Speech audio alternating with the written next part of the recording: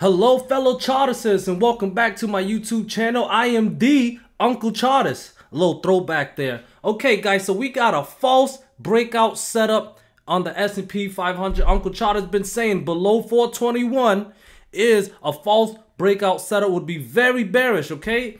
Alright, I wrote in my Discord here, the plan was puts when support fails. Alright, first support is at 417 and if it fails, 415, 413, 412 gap fill as targets.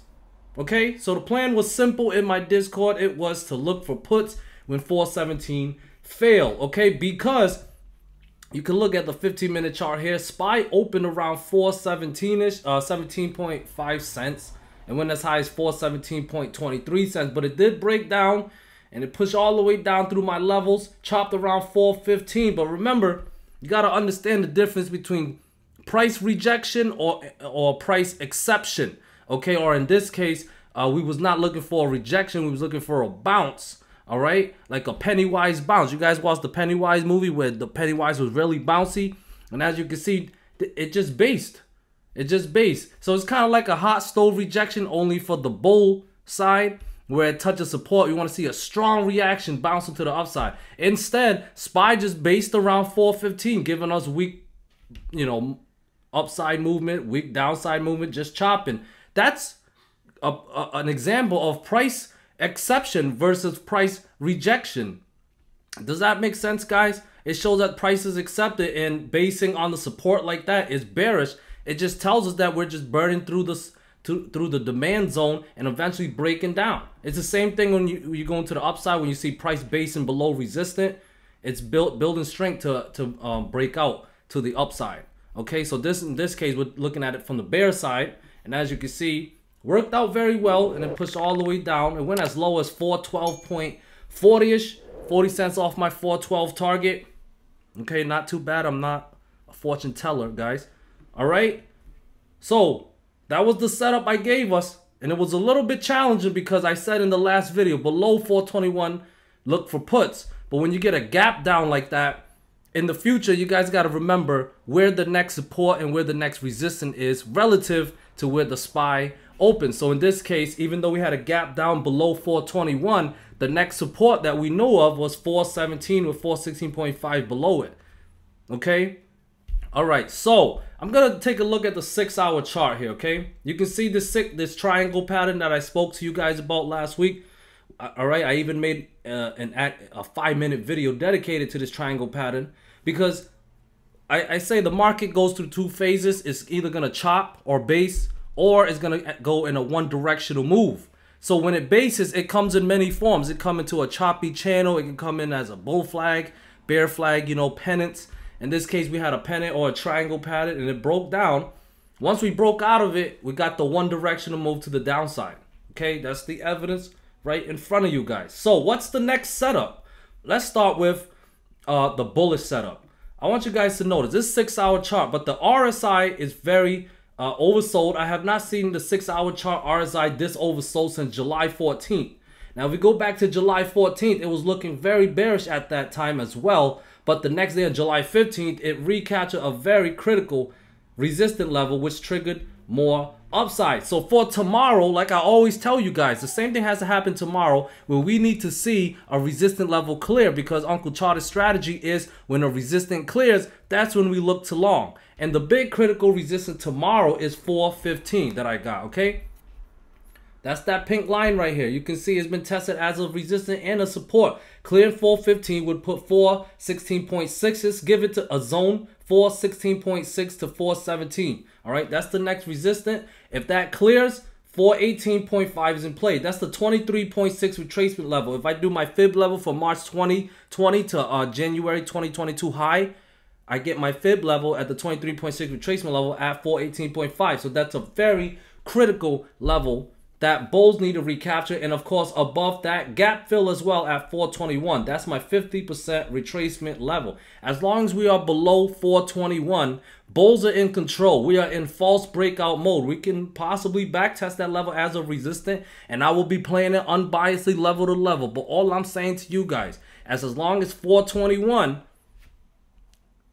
bears are in control. So if SPY does decide to do the bullish scenario and take out these resistance level, I would probably try put direct at 421 for the back test and go strategy. Okay, the concept behind that. I made a video about it. Videos link in description below. Okay, now like I said, we got to clear some resistance levels starting with 415 to trigger more upside. However, bearish scenario is this: we have the level at 413. That's this yellow line right here that I got. All right, I'll make it a little thicker.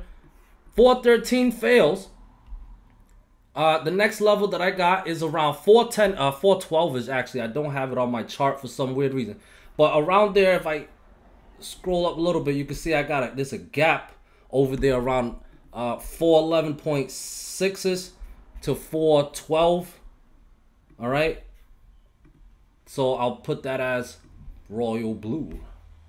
Okay, so below 413, I got this gap fill zone around 411.7 is to 412. If that fails, I got another critical zone around 410 to 409.3ish. Okay, based on previous lows. All right, previous demand zones. That's the next one. Below that, I got a level around 418.5ish, and then the very critical one at 407. That is my 38.2 retracement level from January 2022 high to June 2022 low. Okay, guys, so 413 fails tomorrow. Below 413, I got the gap fill around 411.7 to 412, 410ish to 409 zone, 48.5, and then the critical one, 38.2 retracement at 407. Okay, guys, so you guys got my levels, you got my setups.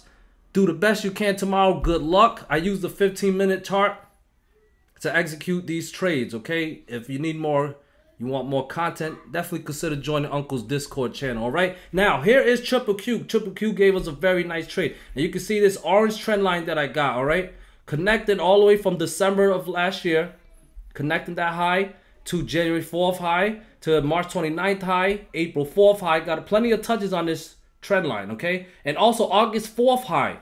So we finally broke out of it back in August 10th. But today, look what happened.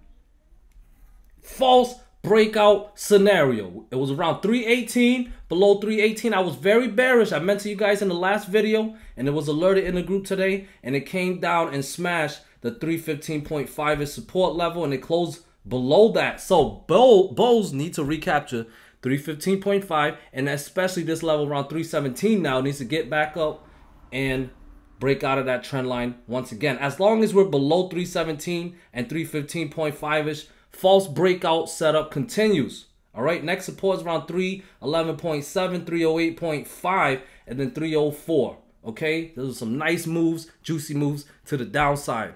All right, Tesla's pretty much in chop mode. If we look at this, right, we got this white line critical level at 858, and then we got double top all the way up here around 941ish. Okay, so it's pretty much chopping. Got a lot of tests at 858, you know, recapture, all that happy stuff. Also another test of it today. So double top, and then a bunch of bottoms over here. Okay, not the bottom, but a bunch of bottoms, if that makes sense. Okay, so that's pretty much the chop zone for me. Okay, it's a big range. You can still trade it. But if we are to break out or break down in this range, Tesla needs to drop below 858 to put 842 in play and more downside, okay? The resistance I got, first resistance I got is at 878, 887. Then I got the 200-day moving average around. It's now at 902, okay? And then above that would be 923.5, 931.5, and then 941. Above 941, we break out of the chop zone, and this double top is canceled, okay? But we do got a double top, so if we lose 858 tomorrow, that will be a very good sign to start shorting to the downside. Okay, guys, so we're going to end this off with option flow. I was looking at the dark flow, the dark pools. Dark pool has been really great, guys, but I'm going to cover option flow. All right, here is the SPY. Filter it for 500K premium, and it's extremely bearish. Look at this, 9.3 million inputs, October 21st expiration date. Over 11,000 size. All right, this one 5,000 size, 4.1. We still got a lot of big ones towards the beginning of the day as well. Now, like I always say, we use these option flow. We got to combine it with the price action. And with the price action so bearish, I'm thinking these big money are legit bearish betting to the downside. But we still got to let the price action guide us, all right? So, big money very bearish on SPY. Triple Q, big money's very bearish on Triple Q, 93% in the puts, and Tesla.